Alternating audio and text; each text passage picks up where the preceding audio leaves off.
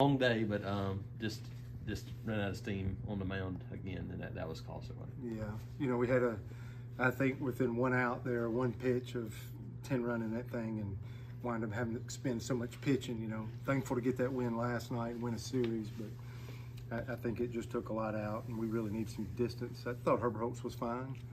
He really was an 0-2 count and 2 outs, and really could have got out of there with 1 run because he was on up there in pitches for how we've pitched him this year. Didn't happen. Credit our opponent. They absolutely tied the game.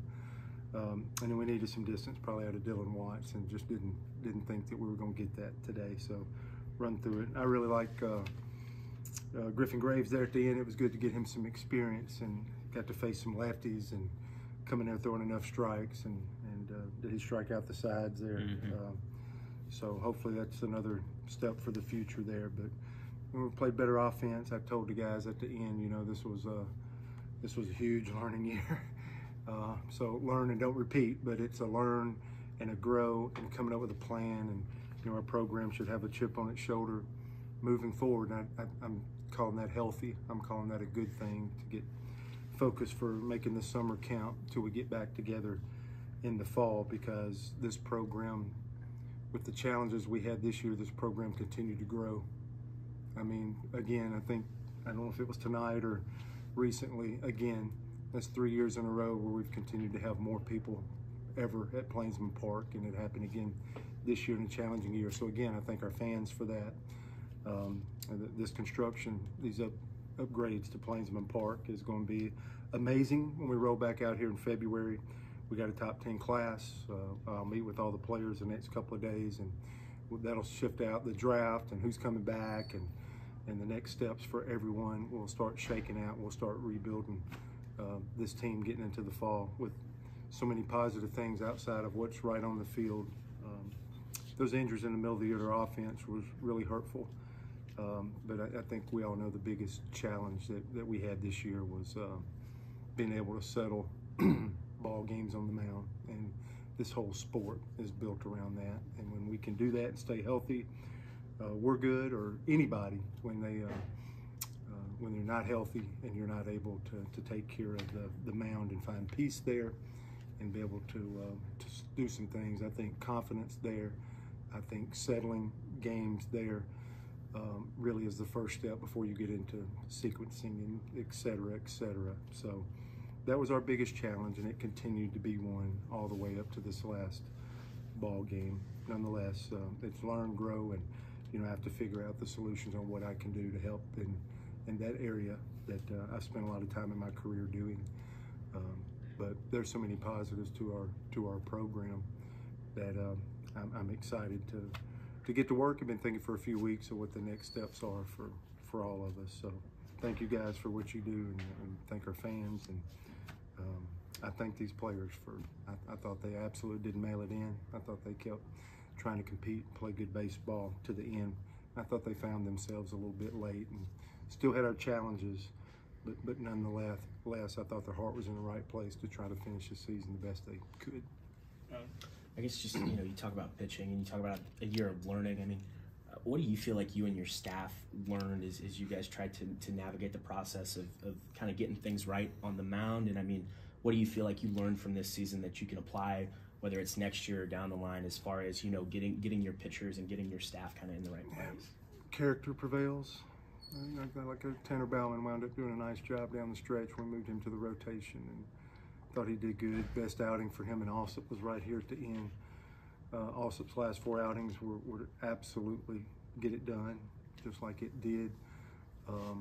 You know, I thought with Alsop and Gonzalez, we hung our hat on that, and that didn't exactly materialize for us. That was a 1 and 2, and I think most clubs that are doing good had that 1 and 2 for the whole year. So that was the biggest challenge for us this year.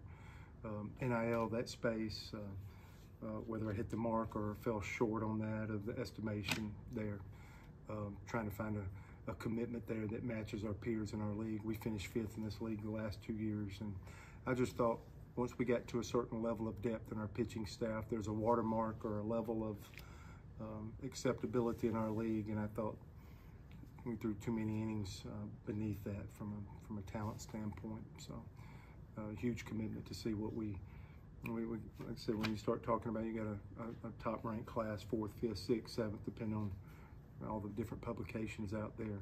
Which ones of those can we get to school? You know, we're excited about like a Cam Tilley and what he can do, and some young guys. And this is a special class, and it's special because the arms that are young.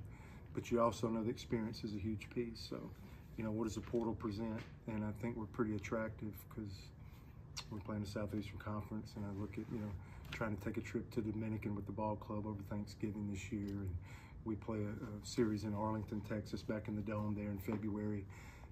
In addition to those 10 SEC weekends coming up, we'll be in a new format, you know, with our conference with 2 teams being added, and there's huge opportunity. So we're hopeful that, you know, once we get to the 1st of June, that we have our ducks in a row now, that's our silo singular focus is on this roster, that we can put all our attention to that and see if we can attract some guys that help us get ready quick. Maybe that's an advantage of being able to do the portal and being aggressive. So we'll be out trying to get people interested in supporting and giving at a higher rate than what we presented with this team.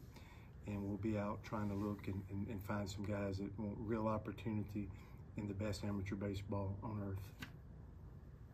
So I guess following up on that, you kind of answered this, but does that mean use those NIL payments to, not payments, but like NIL dollars to kind of finance that maybe aren't on this roster right now? Is that Connor Gatt? What is that, the transfer portal? Is that staff change? Just kind of how do you look at that? All of it.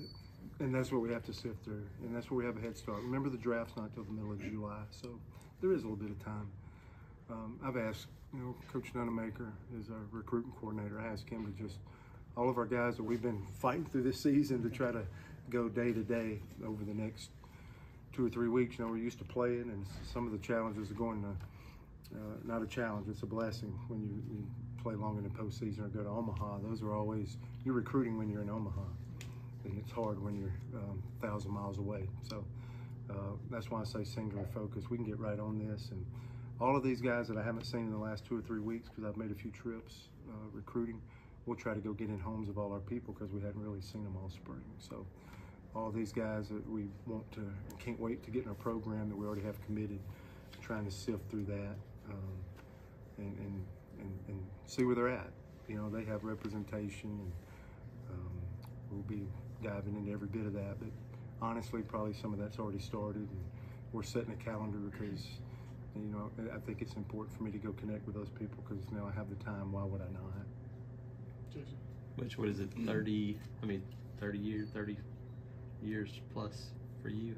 How uncomfortable is this process now, because there's so much unknown? It's always been unknown in college baseball recruiting, but yeah, you've added all these things in. How uncomfortable is it because there's so much unknown? Yeah, and you're seeing it in programs, you know, the ups and downs and the sideways.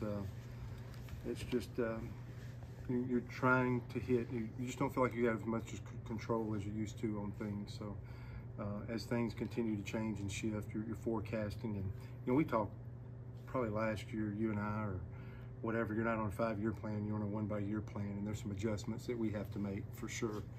And I think we will. We've already started conversations of what that looks like. So we're doing that and try to set it for this cycle.